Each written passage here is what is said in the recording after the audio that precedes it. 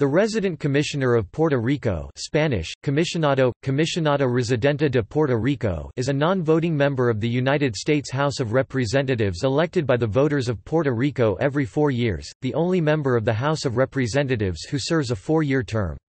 Commissioners function in every respect as a member of Congress, including sponsoring legislation and serving on congressional committees, where they can vote on legislation, except that they are denied a vote on the final disposition of legislation on the House floor.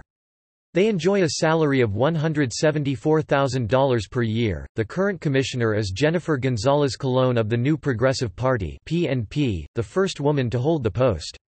She is also affiliated with the Republican Party at the national level. Other U.S. territories have a similar representative position called a delegate.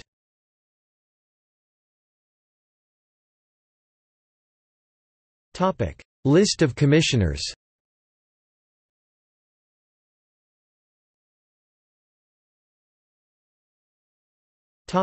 See also: